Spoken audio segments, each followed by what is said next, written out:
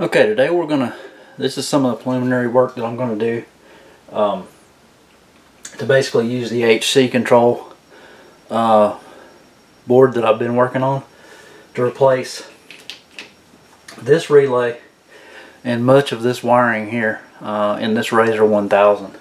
I'll kind of give you a shot. It's really cold today. I left the RZR in the toy hauler mainly because I have heat. And the shop's kind of too full right now, and it's a lot more difficult to get everything out in bad weather. But basically, your diagnostic connector, which I think on the 800 it was actually not up front, it's actually back behind the driver's seat. And these newer RZRs are actually up here. And the pinout on these are really simple. Just going to take a look at it here. There's actually an extra wire, and I think one of these extra wires is actually for the electronic power steering.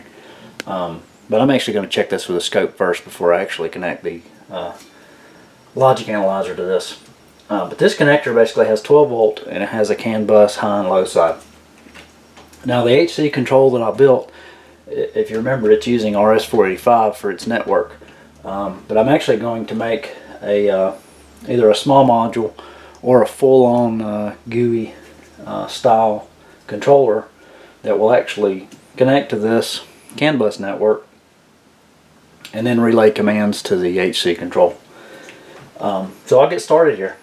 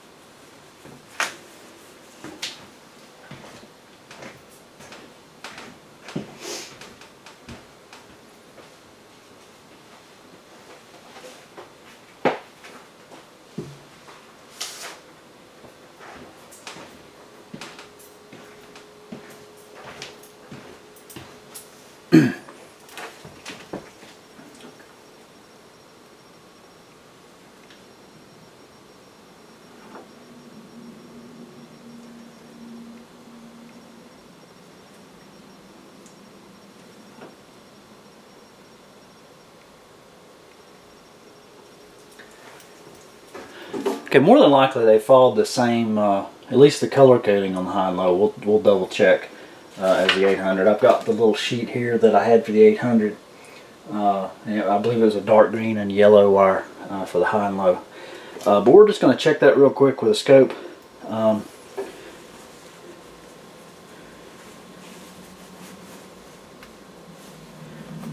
need some leads to actually stick down in that connector.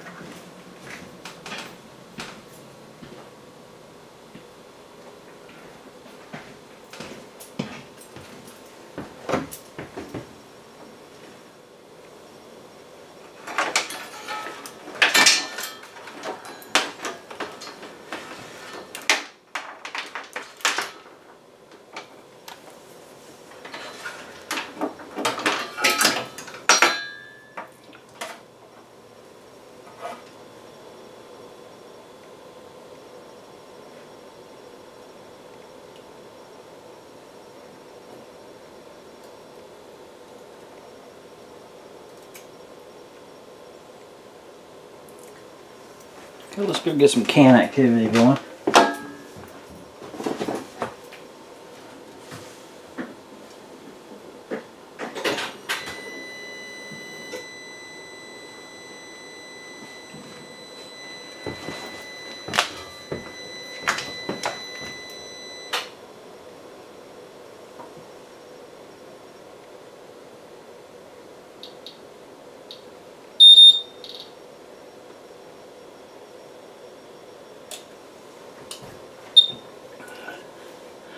Okay, and you can see on the scope, I've just turned the key on. We've got some activity.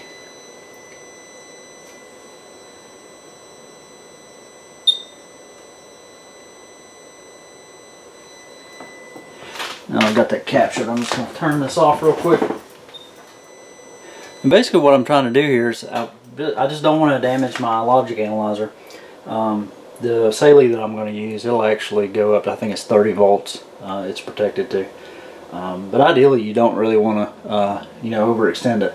So what we're looking for is the low side signaling, and then just to check the voltages.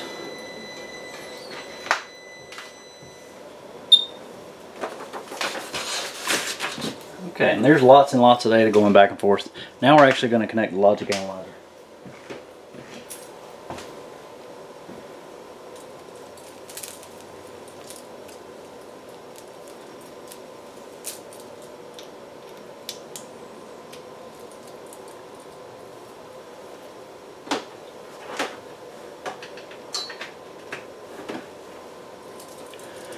And I do apologize for the camera footage. I'm just trying to get you the best view that I can. It's a little bit limited space.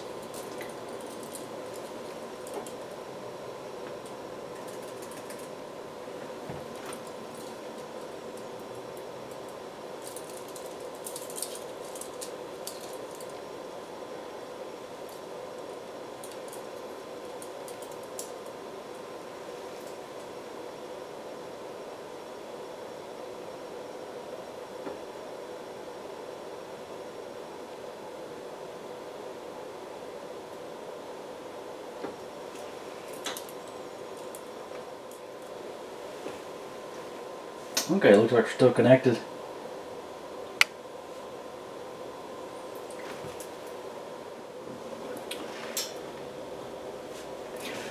Alright, so we're going to take some samples.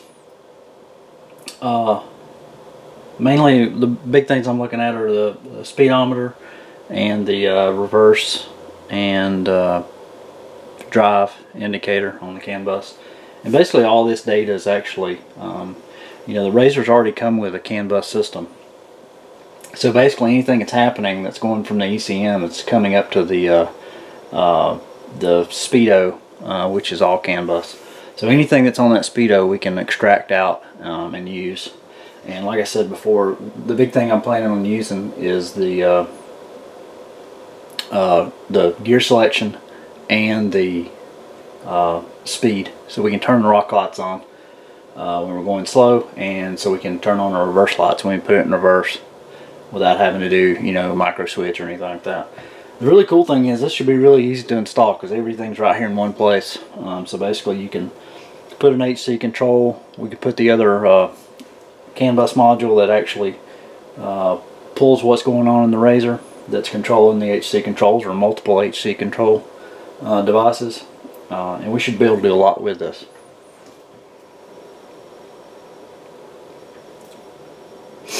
And there we go, we got tons of data. I'm using a Saley Canbus. I had to do a little bit of circuitry here to actually get this in a format that the Saley could read, but no issues. I'm basically going to do a bunch of capture data and take this back and start writing code for the controller. For the controller initially I'm probably still going to use the STM8 series, but I'll actually use the automotive. Just as a test bed, I'll probably end up doing STM32 based actual finished product. But initially I've got a little STM8 automotive board that I have a Canbus transceiver for. And that'll get me what I need. And I'll probably just do simple outputs on that and feed that into the HC Control 2 prior to doing the 485 implementation. Okay, so this far we've got all of our CAN information. It pretty much looks identical to the 800 version I did, so I'm not going to have any trouble porting that over. And basically all we needed to do that is I used an oscilloscope to basically check everything. The Canbus on the RZR is 12 volt, and I used a logic analyzer to do the debugging. The only real glitch to doing this is once you verify that it is actually 12 volt, you need to get that level converted down to use a logic analyzer. I got several captures and tried to capture as much data as I could. I know that I can extrapolate the speed and the gear selection out of the data without any issue. One of the neat things, you know, I did all this in the back of the toy hauler, so just to stay warm. So it was a little bit space constrained, but it worked really good, and I was warm, which is the most important thing. This type of stuff is really hard to work on, you know, with cold hands, and even though this is my inexpensive Rogol 1052E, I still wouldn't want to get it, you know, out in water, wetness, or cold. Anyway, I hope you enjoy the video.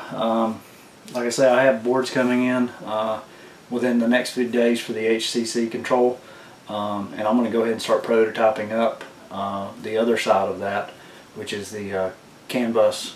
I'm going to call it the Canbus dongle for now, to get the reverse and speed the reverse and the speed, so that I can use that to actually control outputs. I'm still going to have to go through on my RZR. I actually don't have the reverse mount slotted yet, or mounted yet. The light bar is ready, and if you want to see how I mounted my light bar, I've got that in another video. But it's pretty much ready to go, and I've got basically power poles that actually connect it on, and I'll be going to the power pole system up underneath the hood to make stuff easier to disconnect and reconnect. Thanks for watching the videos.